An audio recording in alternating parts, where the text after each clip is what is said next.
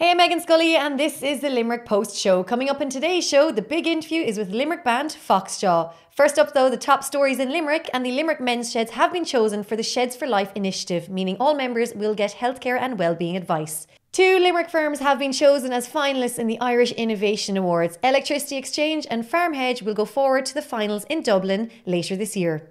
Now, the one thing I have to ask you, away from all the politics and away from it all, what are you thinking of the Rugby World Cup so far? Kind of interesting, kind of sociologically quite interesting. I've mates obviously when Scotland match, how fast Irish people can go from oh my God, I hate us. It's like, okay, right lads, sport is a really complex thing. Many different things have to go right. Everyone's freaking out now and hates Ireland. It went from to be just. I think we all just have to take a step back for a second and trust them. They're a far better team than Japan. Japan just played far better on the day. When it comes down to it, we need to maybe try to stop getting distracted with what happened. It wasn't good, but in saying that, I've never witnessed or enjoyed a sporting performance quite like Japan on the day, and I really don't want to give Ireland too much focus on that day. Japan everything was amazing about sport that day, everything. But are they a better team than Ireland? Of course they're not. But that's how sport works. It does, and at the end of the day, the lads are only human themselves. We have a full interview coming with the Blizzards later on this month. First up though, I chat to Fiona of I.ny all about the festival. And joining me now in studio, it's Fiona Booth of I.ny, and you're going to tell us all about this event. Now, what exactly is I.ny for those that maybe have heard of it or seen posters but don't actually know what it is? Yeah, so I.ny, it actually stands for Ireland, New York. So it's a cultural festival that happens every October, which basically shares, because obviously there are millions of people who claim Irish heritage in New York. So we kind of wanted to look into the history and the modernity of that relationship. We celebrate that relationship through various events, through fashion, sport, politics, talks. Everything. Yeah, exactly, yeah. But it's so amazing, I find, when I've been to New York now twice, and you walk down every single street and it's just Irish names everywhere from all the diaspora and just all those that went back years ago through different famines, through recessions. And I think the relationship between Ireland and New York is just so strong that when I was in New York and you go into anywhere and open your mouth, it's like, oh my God, you're Irish. Yeah. And suddenly this conversation sparks up. So there's almost this like friendliness as well. So I think what you've set up here is something very special and kind of something that it's kind of wonder hasn't been set up sooner. Do you that kind of way? It's like, how did someone not, because it's like the relationship is so strong. Yeah, well, the project has been in development for a few years now, and so this is the third year of the festival that's coming up now.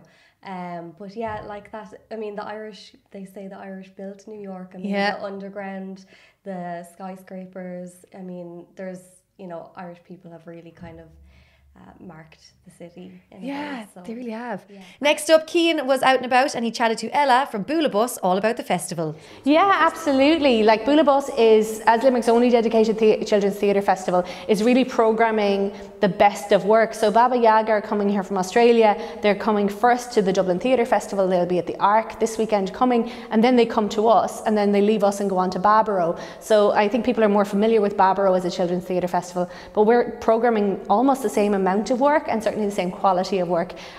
Stick By Me is also at Dublin Theatre Festival before it comes to us. So, rather than having to travel to Galway or Dublin, you can see that level of international work happening here in Limerick City, like right on your own doorstep. And why do you think it's good to have a kids' theatre festival here in Limerick? You can't be what you can't see. Young people need to know that theatre is for them.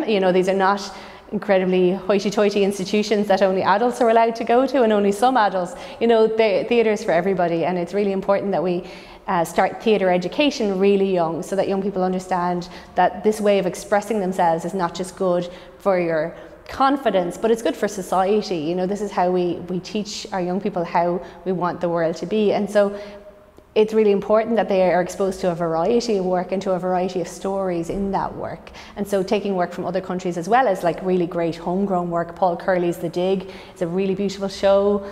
We've got a great colouring competition for that actually. You can win a prize to bring your entire class. So if one child wins the colouring competition, they get to bring their whole class to come and see that show, which is really sweet. But Paul's a lovely Irish maker of work for young people.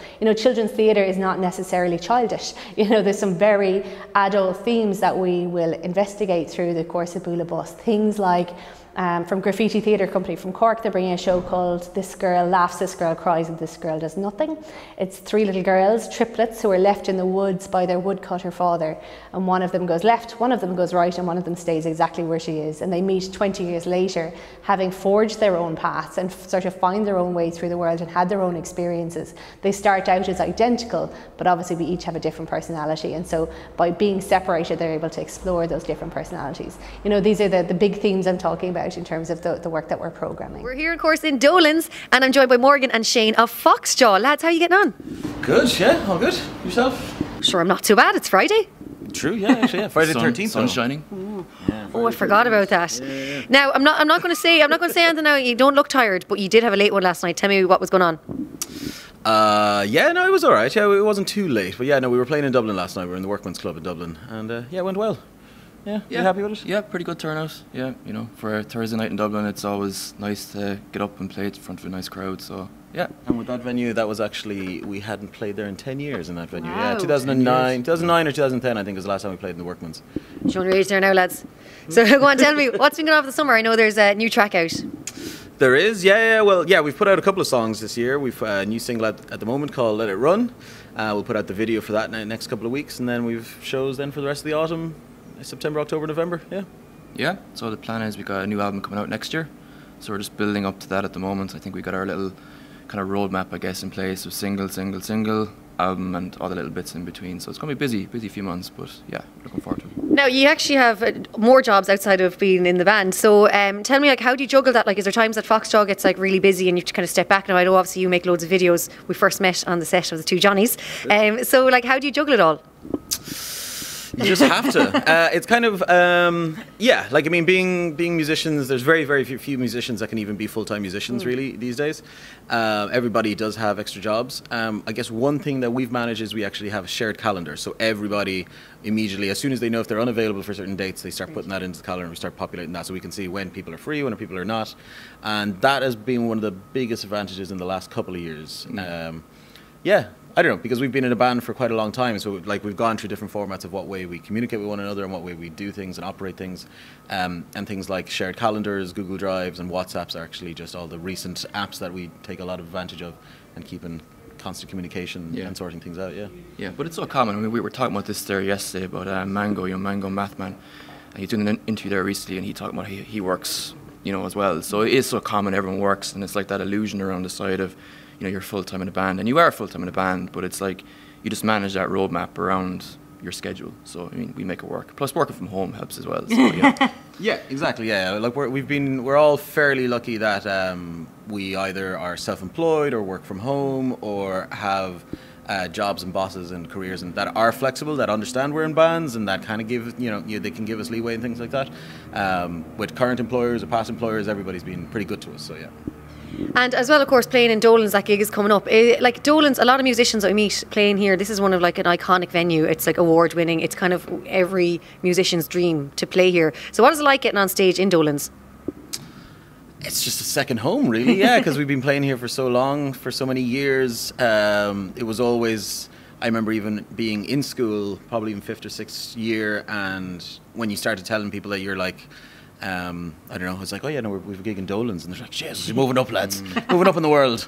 That's what I was like in Newport. They thought Dolan's was moving up in the world, but it is. No, it's just like, and it was for us at the time, and now it's obviously I mean, there are a few places to play in Limerick, and the Dolan's has always been a constant there. Coming up now to its 25th anniversary next year as well, but it's also there's in Ireland.